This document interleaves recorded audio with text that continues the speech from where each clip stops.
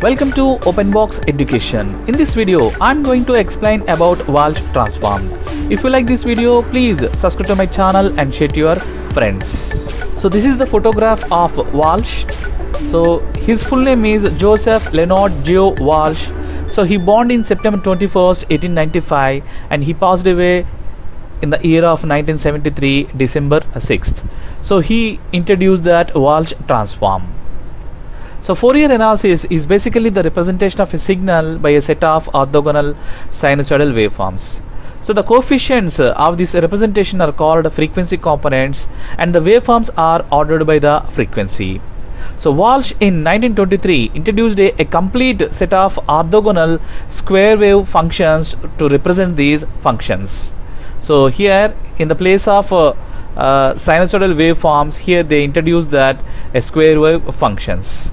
So the computational simplicity of this Walsh transform is that they take only two values which are either +1 or -1. So this is the one of the advantage of this Walsh transform. So the 1D Walsh transform is represented as g of nk equal to 1 by n pi I equal to 0 to m minus 1 -1 to the power of bi of -1 into bm minus 1 minus I of k.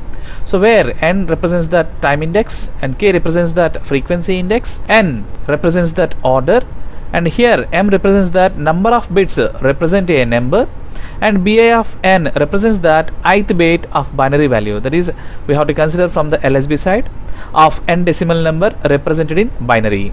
And last one we have that m is nothing but number of bits representing the number, so the value is given as m equal to log 2 n. So based on that one we have to represent that bi of n. So here this is the 2D Walsh transform which is given by this equation f of k comma l equal to 1 by n summation of this equation. So this is the 2D Walsh transform. So now we will go for a simple problem to understand this Walsh transform.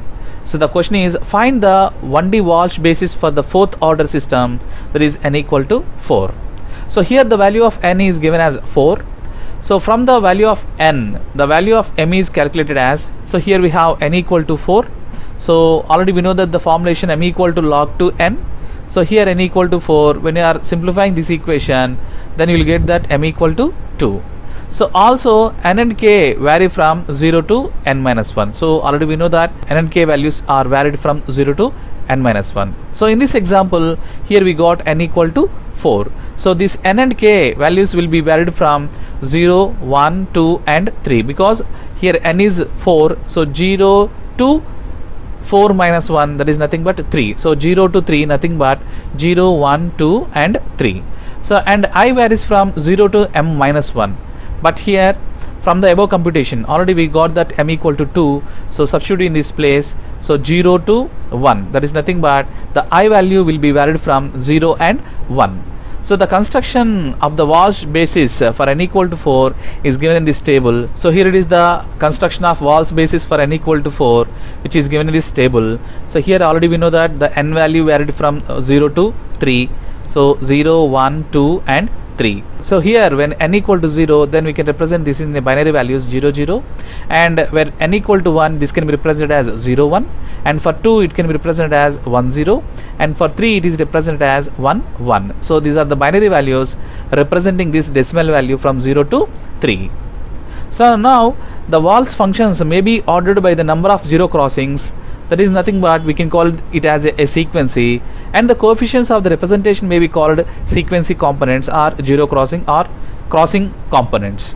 So the sequency of Walsh basis function for n equal to 4 is shared in the table.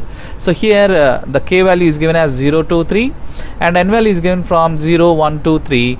So here if you calculate the sequency by using that formula, 1D Walsh transform formula, we got these values for k and n values as like this. So if you see this one, here there is no sign change, so simply you can call it as a DC value. And here we have for k equal to 1 and for n equal to 2, here there is a change of value from 1 by 4 to minus 1 by 4. So here there is a change from 1 by 4 to minus 1 by 4, so only one sign is change. And when you're going for this k equal to 2 and n equal to 1, there is a sign change like this. So here we have one sign change is there. This is the 1, and here again -1 to plus, there is another sign change, and here again plus 1/4 to -1/4. So here there is a sign change from 1, and here 2, and here 3. So there is a 3 sign changes will be there. And here if you see this one, there is a sign change from this point to this point here, and again the sign change from this point to this point. So there will be a 2 sign changes are there by giving this sequency. So now we will see the calculation of this sequency by considering that 1D Walsh transform. So here they are taken that g of 2 comma 1. So when you are going for the g of 2 comma 1 in the formula, so here n equal to 2 and k equal to 1. So that is nothing but g of 2 comma 1. So simply substitute those values so that you will get that g of 2 comma 1 equal to -1/4. So just you simply substitute these values. So here b naught of 2 and b1 of 1. So here b naught of 2, so from this table b naught of 2 equal to 0, and b1 here we have, so b1 of 1. So if you see this one, b1 of 1 is also 0. So here you will get that 0 into 0, and here b1 of 2 is also 1, and b naught of 1 is 1. So here -1 to the power of 0 is nothing but 1 into -1 to the power of 1. So you will get that -1.